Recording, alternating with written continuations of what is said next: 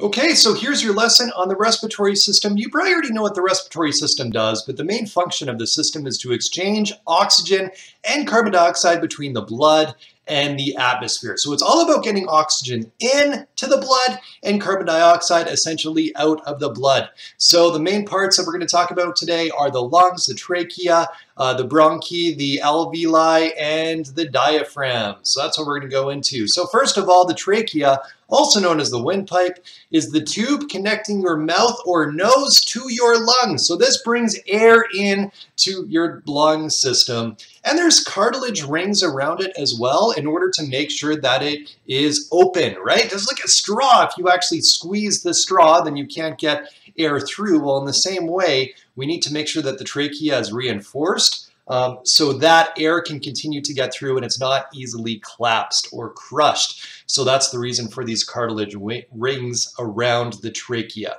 Then from there we have bronchi, which are tubes branching from the trachea. Okay, so once it branches the trachea into the bronchi, then we, kind of branches, then branches again to the bronchioles. So air is brought into the lungs via the bronchi, and then in the bronchioli, this is as I'm getting into smaller and smaller pieces. So essentially, trachea to bronchi is a branch, and then from there we go into smaller and smaller kind of tubes, and that's the bronchioles, and that's in the lungs at that point. And that's tubes just branching from the bronchi, and they get narrower and narrower and narrower, and then they're leading to the alveoli, which is kind of like actually where the gas exchange takes place. So really all we're talking about is narrowing of tubes and more tubes branching off. Almost just like a backwards or an upside down tree, right? Where it goes to smaller and smaller branches all the time. And then the trachea would be the trunk of that tree.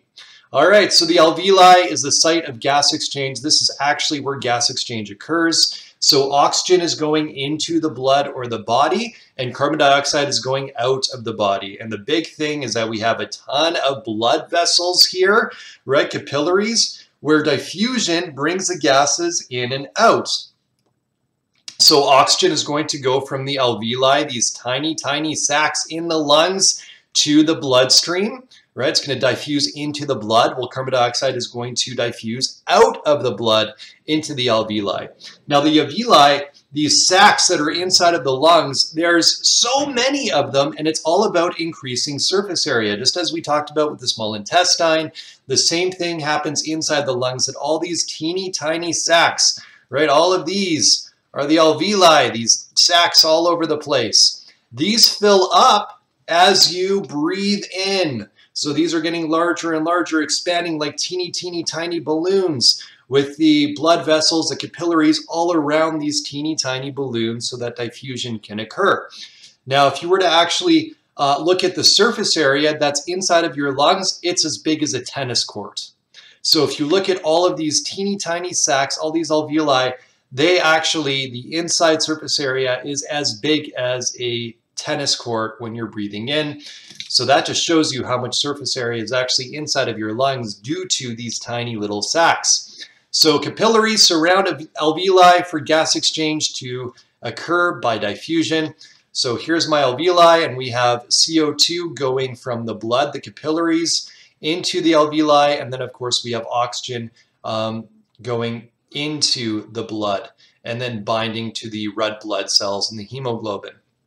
So O2 is going into the blood and CO2 is going out. And you've already learned about the circulatory system. Yeah, so we have our pulmonary artery that's coming from the heart. Okay, that's bringing all of the blood to the capillaries in the lungs for this gas transfer to occur. And then as it's going back to the heart, well, then that's your pulmonary vein. So here's just another diagram kind of again showing this. So we have our bronchioli here that from there splits into these alveoli, and then we have the capillaries, these very tiny blood vessels where diffusion occurs. So tons of blood vessels inside of the lungs, right? All around these tiny sacs of the alveoli. The very last thing to talk about is the diaphragm. The diaphragm is this thin muscle that sits at the base of the chest. It's shaped like a parachute, and it separates the abdomen from the chest. Okay, so It's basically separating like your chest cavity from your abdomen, stomach cavity. It contracts and flattens when you inhale. So when you're actually breathing in, okay, it's actually contracting and you're essentially flexing that muscle at that time when you're inhaling in. And when you exhale, you're actually allowing your diaphragm to relax. So it's letting go and the air is being pushed out of your lungs as a result as you exhale. Okay, so that is inhaling and exhaling. So when you're pulling in, when you're inhaling, right, it is contracting. And when you're exhaling, then your diaphragm is actually kind of letting go and that muscle is relaxing as you let the air out and the air is pushed out of your lungs. And what's happening in the lungs? Well, that alveoli, those little kind of sacs in your lungs, are basically forced closed. They're trapping, right? Then when you're breathing in, it's allowing it or giving it room to expand. So as a result, as your diaphragm actually contracts when you're inhaling, it's like opening up a balloon, okay, and air is sucked in as a result. And that's the act of breathing in. So let's take a look at a few blanks here and see if we can figure this out, just kind of connections between the respiratory system and the circulatory system. So all of the cells in our body receive oxygen because the respiratory system and the circulatory system work together. They're very closely entwined because it's all about getting oxygen into your cells and carbon dioxide out. So where do the two systems meet? Well, the two systems actually meet up at the lungs. Right? That's where we actually have the connection between the respiratory system and the circulatory system, and specifically the alveoli. Respiratory system, this exchange is what and what. So what gases are exchanging? Well, we have oxygen exchange occurring, and then we also have carbon dioxide gas happening as well. So those two gases are being exchanged between the bloodstream and then the alveoli or the lungs. And then finally, blank system transport the gases throughout the body. That is, of course, the circulatory system. So once the gases make it into the blood, then the circulatory system and the blood is causing it to go all throughout the body so that your cells can get the oxygen they need and can get rid of the waste carbon dioxide that they no longer want, right? The waste. And then that's what you breathe out.